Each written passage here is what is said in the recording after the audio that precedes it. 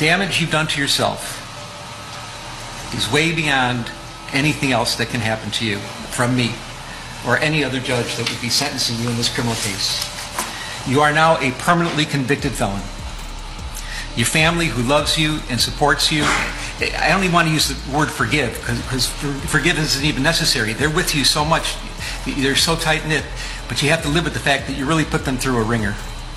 You've embarrassed your valuable friends in high places, the elected public officials, people in the media.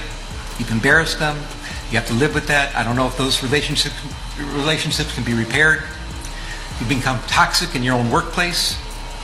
Your career future is uncertain at very best. It was really on a rocket ship to success, and now you've turned yourself into riches to rags, and it's so unfortunate.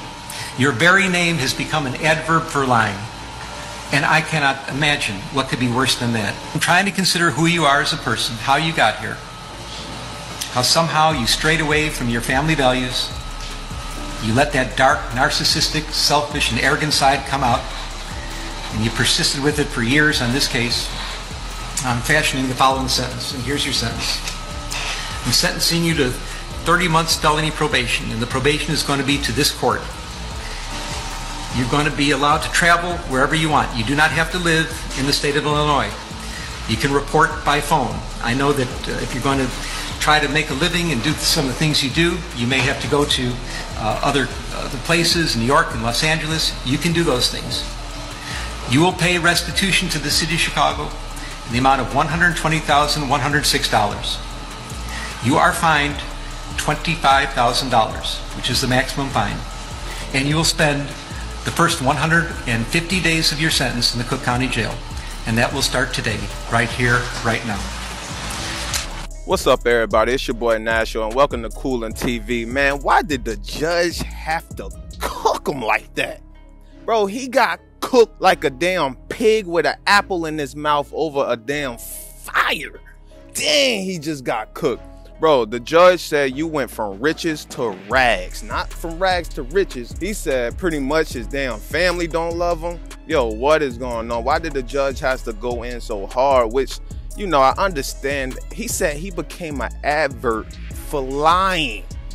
Bro, that's embarrassing. That's not something you gonna, you know, be able to just walk out the courtroom peacefully after that, man. I don't know what's going on with this whole case. I really don't know. I thought he got sentenced a long time ago. The whole point of this video is, bro, just look how bad he got cooked by the judge. Why he go off on him like that?